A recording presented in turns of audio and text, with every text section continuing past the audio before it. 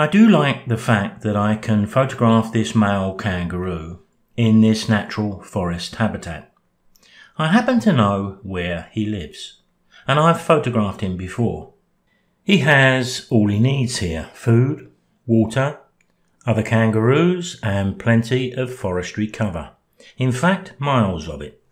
So I deliberately went into the forest on a wet day so the light would be soft and I wouldn't be fighting the normal high contrast from the Australian sun.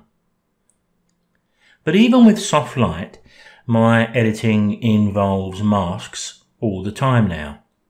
And this brings me to intersecting a mask. This is a way that we can modify one mask by using another. We're almost splicing the two together. Now, as we view this image in Adobe Camera Raw, you can see on the right hand side I've done some global editing already. But the weakness of the image is the brightness of the out of focus foreground grasses, and they need strategic editing. Now, the obvious mask choice would be the linear gradient mask. But the problem is obvious when we apply it.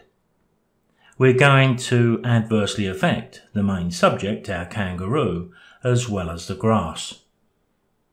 So let's intersect the gradient with another different mask. We can do this from our gradient mask window here. Now I'm going to choose the subject, the kangaroo. When we do that though, Camera Raw gets this a little wrong. It's round the wrong way. But we can simply invert the mask. We can use the icon over on the right hand side here, or we can simply hit the X key. Now we have the perfect mask for the job. So I can now proceed to make those adjustments. I want to take the exposure well down. Quite a lot, I think.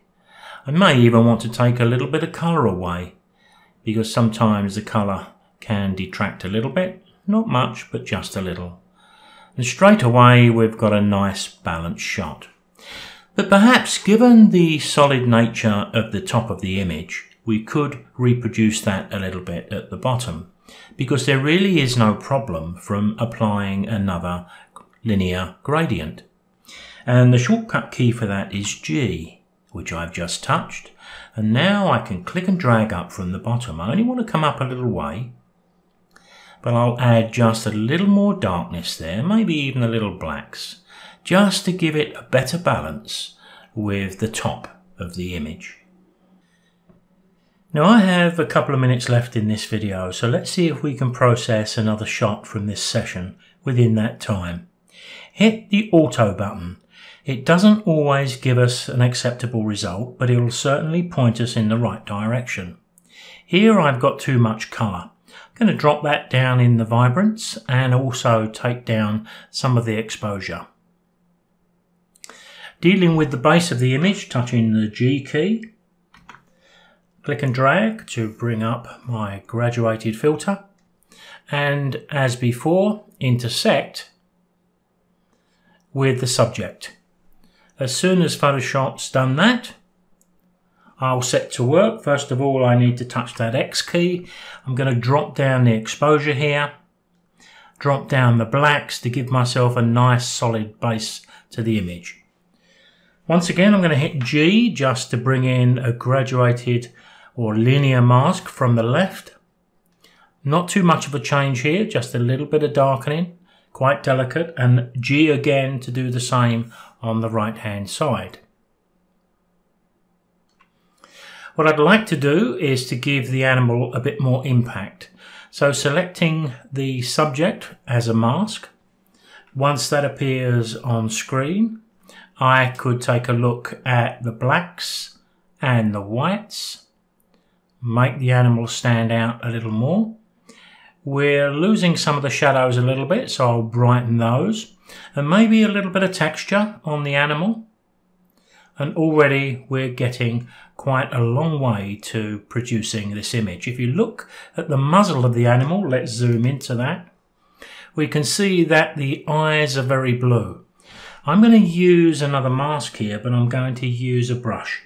So I'm going to touch the K key to bring up the brush. There you can see the brush. You can see my flow over here is quite low. So I'm going to just brush over the eye and over this eye here.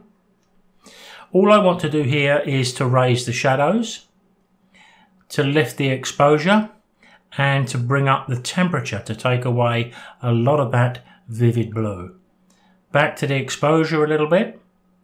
Now I could use the same mask to deal with the muzzle of the animal, but I can drop the flow rate down. I can do this just very, very gently because I don't need to do very much at all. So there we are, just a little over 5 minutes, but under 6, and about 2 minutes and 45 seconds for the entire editing of my mate here. Thanks for watching.